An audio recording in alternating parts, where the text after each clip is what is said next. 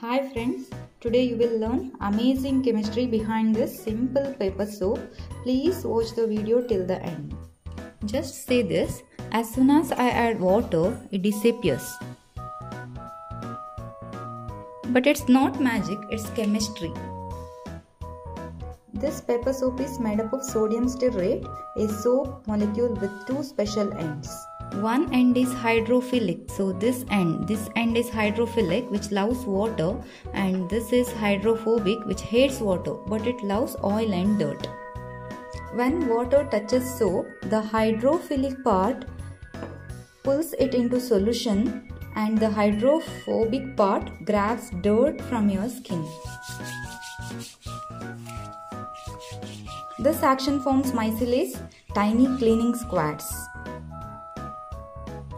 So next time your paper soap melts, remember chemistry is working hard behind the scenes. If you loved this, like and share, follow ChemForth for more amazing science.